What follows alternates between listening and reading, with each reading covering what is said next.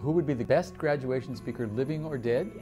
Well, the dead person would be an awful graduation speaker, so I think we should restrict it to the living. My immediate response was, I don't think this is going to get a lot of traction. You know, the nature of large corporations now is that they own so many conglomerates of business, it's hard to isolate a single enterprise. So they may be somewhat irresponsible with regard to the environment here, but not over there. So how do you, if you're investing in a large company, how do you differentiate amongst its multiple outlets?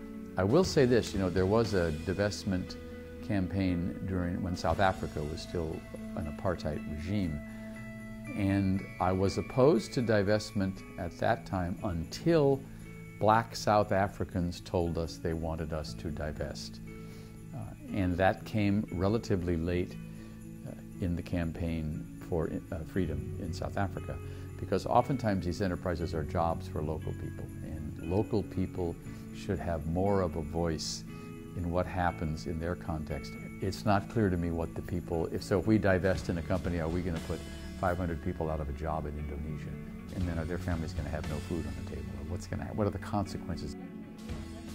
Aren't those cool? You know, you can't get those in the bookstore either. Yeah, the bookstore, they don't stay on top of trends. We're making every effort to try to increase revenue and maintain tuition costs. I mean, I'm fully aware that the cost of a private college education is rapidly exceeding the capacity of people to pay. And so what we've tried to do is, while tuition went up, I think, just under 3%, financial aid went up 8%. So we're trying to balance the two. Blessercizing? Oh, this is some nutty religious exercise routine. God who created these bodies of ours, and it's God who blesses them, and with His help we can keep these bodies working in optimum condition. Are you ready to start your Fun to Be Fit Blessercise program? Huh? Come on, everybody.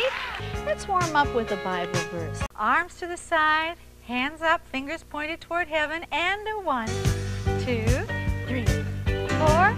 Let's get jubilant. Put on your shoes and let's get ready to do our David dance. Ready? And a 1. That's it. Religion does really bad things to people.